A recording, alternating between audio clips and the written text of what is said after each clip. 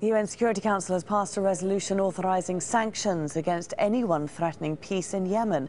From the United Nations headquarters, Al Jazeera's diplomatic editor James Bays has more. Around the Security Council table, there's often disagreement, but on Yemen, a unanimous vote, all 15 ambassadors supporting a new resolution introducing a sanctions mechanism. It means there could be travel bans and asset freezes. No names on the list yet, but diplomats tell you privately one of those who could be targeted is the former strongman of Yemen, Ali Abdullah Saleh.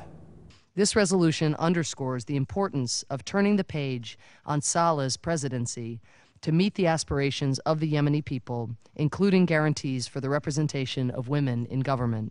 Today, the Security Council sends a strong and clear message to Yemenis. The Council supports the project for peaceful change and democratic governance.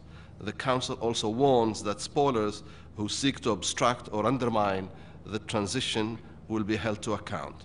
Diplomats believe the former president is still trying to pull the strings, even though he's out of office. They believe he's a threat to national reconciliation in Yemen. They hope the threat of sanctions will force him to back off.